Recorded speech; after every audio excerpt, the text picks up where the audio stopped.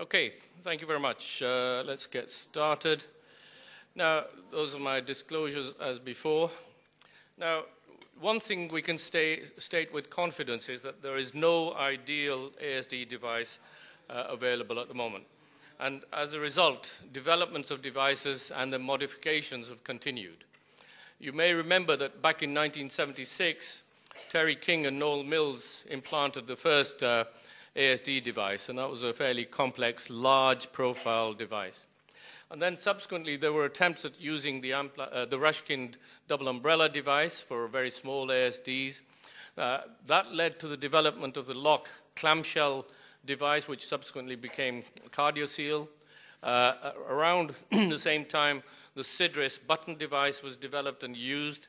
And then a major step forward was back in 1997, when the Amplatzer atrial septal defect device was developed and brought into clinical use. This led to development of a few other devices, and I'll touch on those. One of the devices was the Occlutech fibula occluder, and these are pictures of the PFO occluders, the Amplatzer PFO occluder and the Occlutech fibula PFO occluder. The major difference between the two is not the shape and the nitinol, but the lack of a left atrial hub, and therefore possibly reducing thrombogenic tendencies. When you look at all these devices, which have a fairly similar shape to the Amplatzer, there's not much difference in appearance, as you can see here on transesophageal 2D echocardiograms, as well as the 3D appearances. They're all fairly similar in concept and design. So why do we need to develop different devices? Well, there are possible reasons, such as complications associated with different devices, possibility of residual shunts, nickel release, and erosions. And I'm not going to touch all of them, but here's a study from Frankfurt, Krumsdorff's paper back in 2004. And there was an incidence of thrombus formation with various devices, different devices. And here's a picture of a thrombus on the incompletely endothelialized atrial septal defect device. And in this list of complications, you see a variety of devices around that late 90s, early 2000 era, where pretty much all of the devices have some complications related to them. And that was a fairly comprehensive use in Frankfurt of all the devices: Rashkind device, the Sidris button device, the Astos, Angel Wings, CardioSeal, Starflex, Amplatzer, PFO Star, and the Helix. In another study from Kiefer in 2011, the incidence of procedural complications was around 3%, and that included a stroke and development of femoral pseudoaneurysms, transient atrial fibrillation, small pericardial effusion. But more importantly, with these various devices, there was an incidence of residual shunts 6 months after implantation. And although the largest number of devices used were the Amplatzer and the Cardia, others, Starflex, Fibula, Occlutech, Premier, and Helix, were used as well. And in this, you see a residual shunt distribution with all of the different devices. But what was clear was that over a period of 1 year to 2-3 year follow-up, the vast majority of these residual shunts closed. So residual shunts may or may not be an adequate argument for development of devices. What are the other developments? Well, as I said, the Amplatzer ASD device was developed and brought into clinical use in 1997, and everybody knows the concept. There's a polyester fabric filling the waist and the discs, sizes available from 4 to 40 millimeters. And then about 6 years later, the Heart R device was developed, and you can see the similarities of the design to the Amplatzer. And 2005, the Occlutech device was developed. Again, you can see the similarities of design, apart from the lack of a left atrial hub, which then means there's less thrombogenic material in the left atrium. The sizes available were 6 to 36 millimeters. And one of the arguments was the biocompatibility risk. Here, there's an attempt to demonstrate possible nickel skin allergy. Well, is nickel allergy or nickel release a big issue? In this paper quite a few years ago now, there was nickel levels measured from, I can't remember the center in Germany, but nickel levels were measured after implantation of the Amplatzer occluder. And you see within 24 hours, there's a jump in the nickel levels, rising up to a peak around a month, and then gradually over a 3-month period, the nickel level reducing towards normal. So that was one of the arguments about, let's develop a device which has a low level of nickel release and less leaching. So on this bottom left picture here, there's the cocoon device, and you see that nickel levels actually remain static or plateaued from pre to post after the implantation of cocoon device. And the SERA device in an animal study showed that if the device was uncoated, there was a rise in nickel level a day or so after implantation, whereas the coated device did not have that jump of nickel release. So nickel release was one of the factors that led to development of different devices. So cocoon device, for example, available in similar sizes to the Amplatzer. It's a nano platinum coated nitinol wires, so that helped to reduce the nickel levels. The SERA is a tin-coated nickel nitinol wires. Sizes available are between 8 and 42 millimeters. And the Figular Flex available up to 40 millimeters now with a ball and socket delivery system allowing flexibility. So flexibility of the device at the time of attachment and alignment with the septum became a different argument to develop another device. Then there was another device called, apart from the Figular Flex, the NITOcclude ASD-R device that's been developed more recently, which is made of single wire. There is no hub at all. There's a friction attachment point and a safety wire, and that's available in sizes up to 30 millimeters. This safety wire may help with the pulmonary venous approach to deployment, and it has a very low flat profile. Now, flexibility of attachment was another reason for developing the SERA Flex, which is a next generation of the SERA device, and that came into practice a couple of years ago.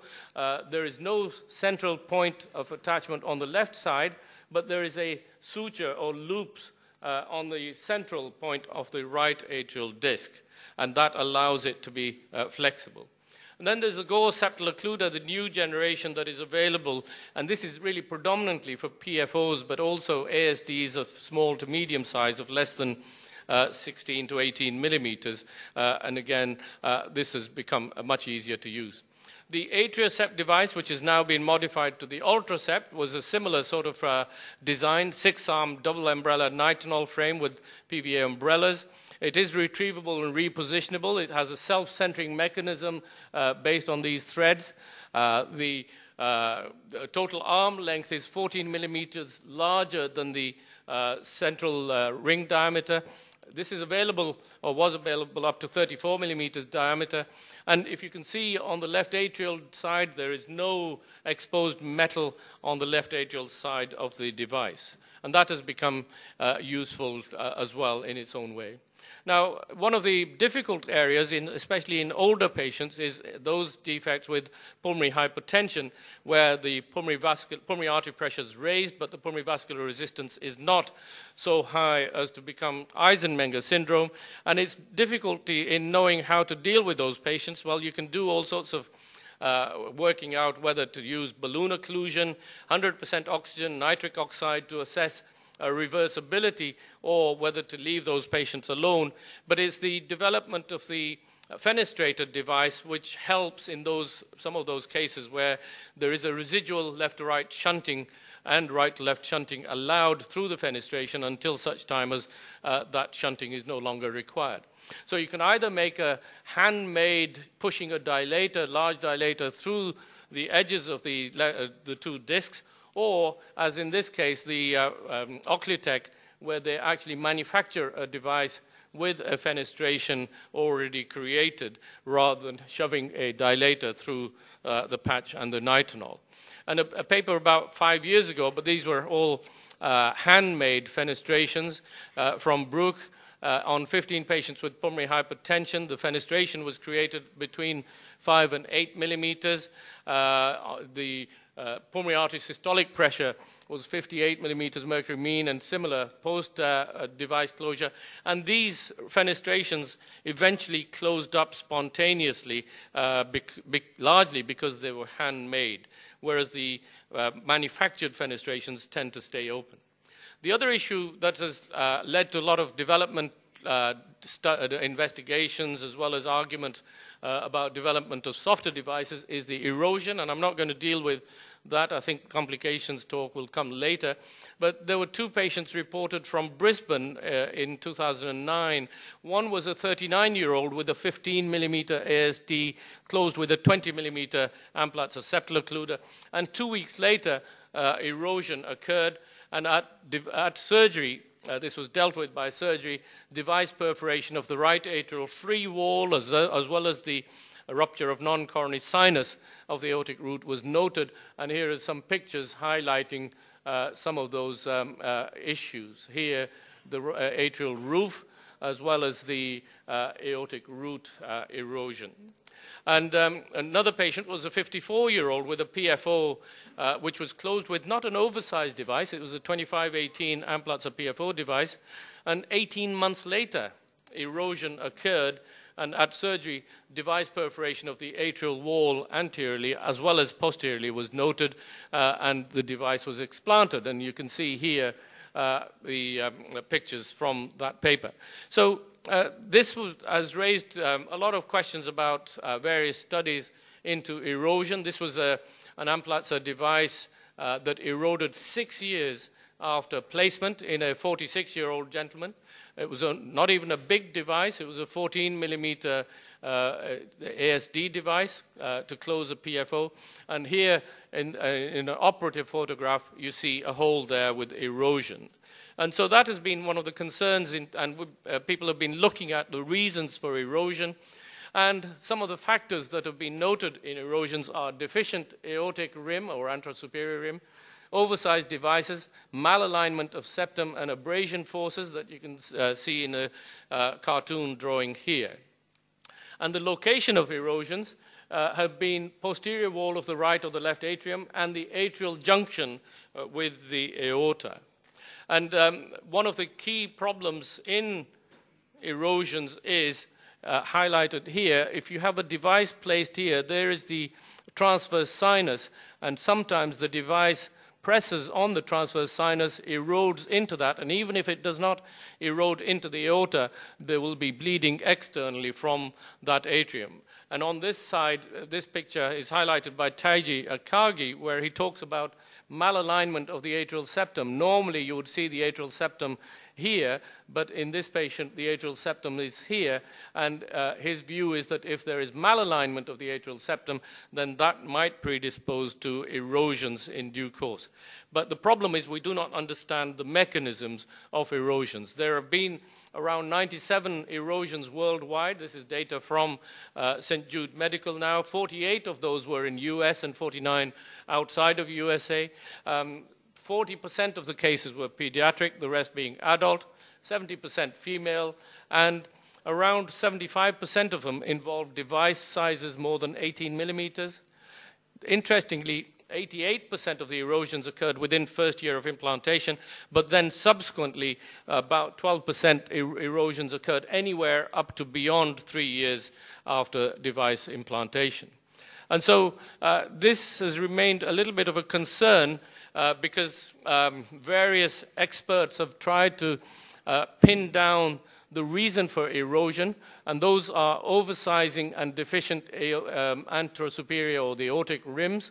Well, that has been observed relationship, but we know that the vast majority, 80% of cases, may have deficient aortic rims. And we know also that there is a slight tendency to oversizing and in the majority of cases around the world. And if those were important factors, then we ought to be seeing a lot more erosions than we do currently. So it's not entirely clear. Statistically, at any rate, 40% of all erosions occurred due to oversized devices, and 90% of all erosions occurred because of deficient anterosuperior rims. And so this is a sort of sensitive area in terms of how to proceed, because St. Jude Medical tried to change the instruction for use and put down absent aortic rims as a contraindication, whereas now, more recently, because of a lot of discussions, that has been changed.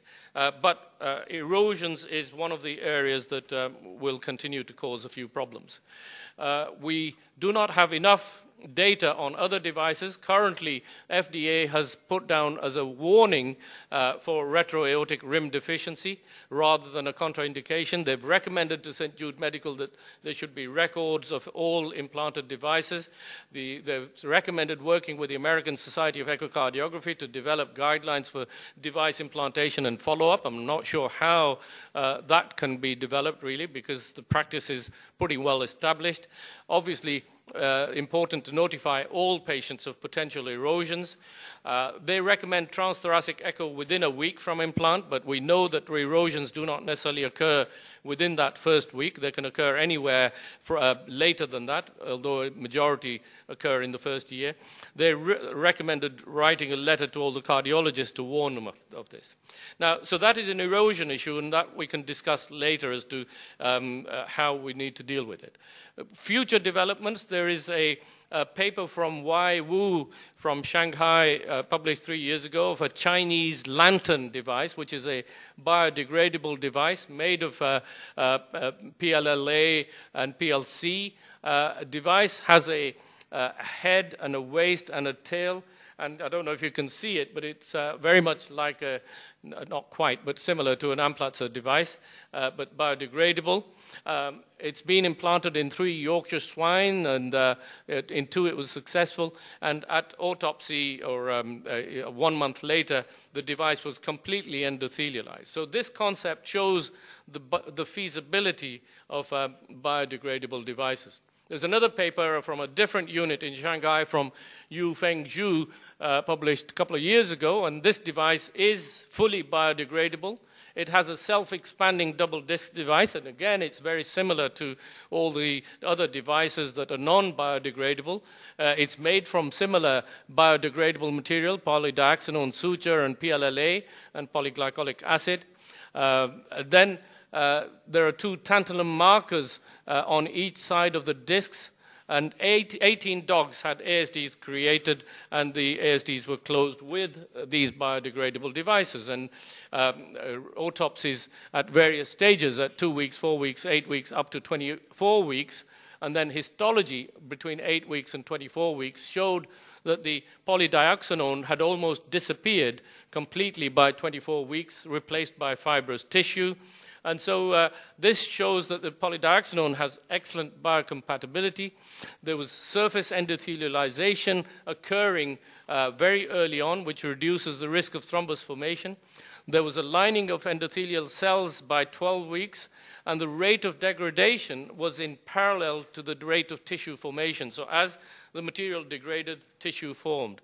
And so the concept has been shown to be feasible. The problem is that in the size of devices that we need, the larger devices, there is a technical problem in terms of engineering because the devices are likely to be too soft. But what this has shown is the start of possible biodegradable devices. And so polydioxanone has excellent compatibility, but we will have this problem of larger sizes when it comes to clinical use. So we don't understand fully the reasons for erosions. All the devices have a similar design and similar concept that we use, apart from the Ultracept device. We don't know the incidence of erosions, but that is going to be a big issue. If the erosions can be abolished, then device closure will become less controversial as far as the surgeons are concerned. We do need compliant rather than stiff devices. We will need biodegradable devices, and that will be the future.